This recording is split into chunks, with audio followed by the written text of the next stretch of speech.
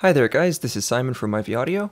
This video is a part of a series of tutorials I'll be doing on Kontakt scripting, where I'll be sharing a little bit of what I've learned in making all of these IV Audio libraries.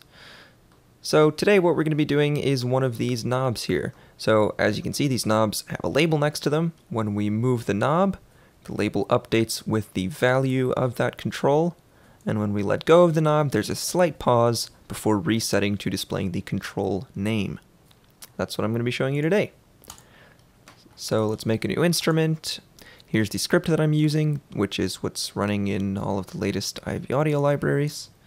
Just paste that in, and here we go. We have a label, and we have a slider.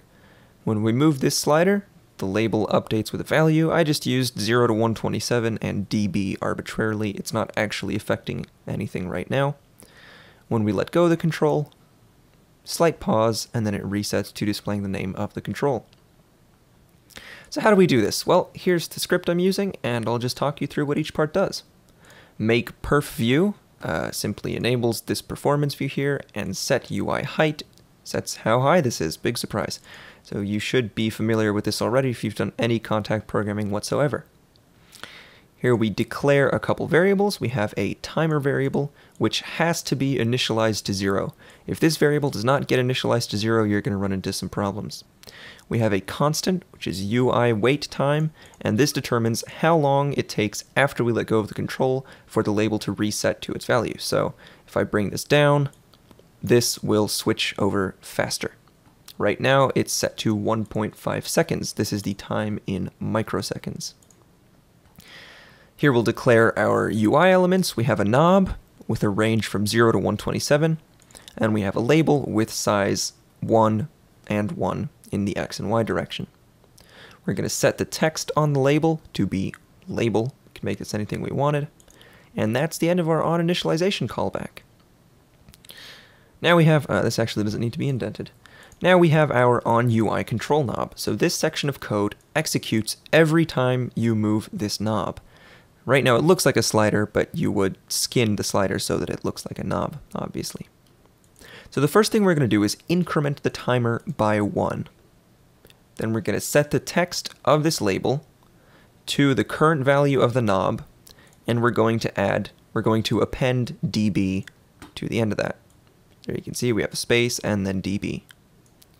This is where you would update your engine parameters. So if this was actually updating volume, I would do something like set engine par volume and all that. Then we're going to wait our wait time and then decrement, I don't even know how to pronounce that, the timer.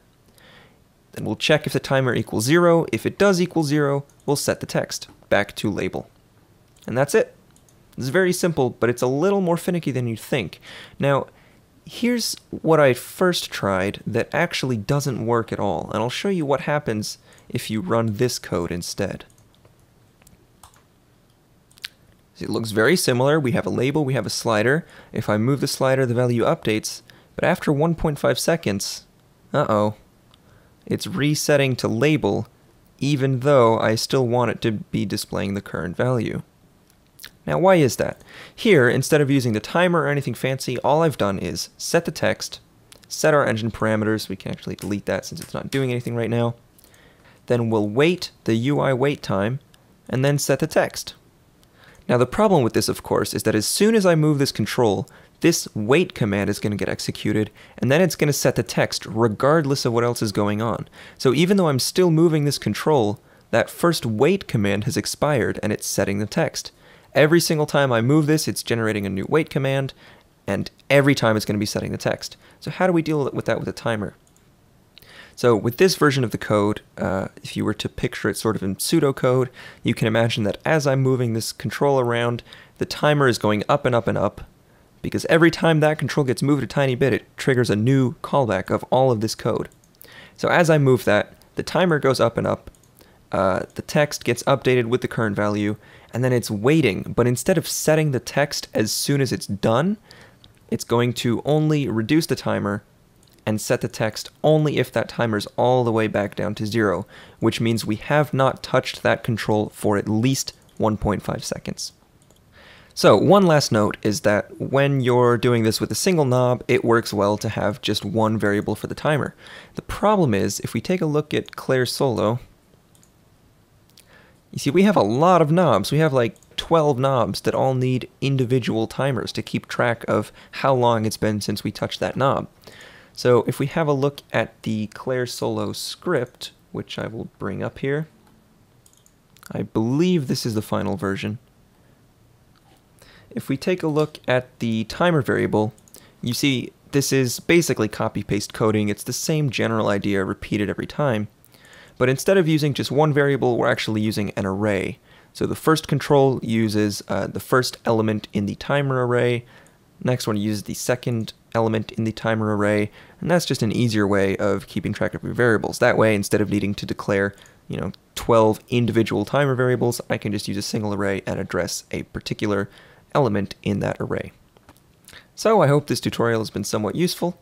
If you like these, drop me a comment below. Let me know what else you'd like to see if you have any specific questions.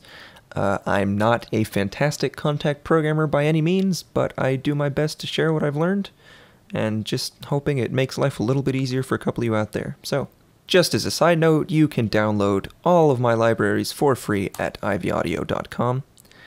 As always, I hope you enjoy using the libraries, and thanks for watching.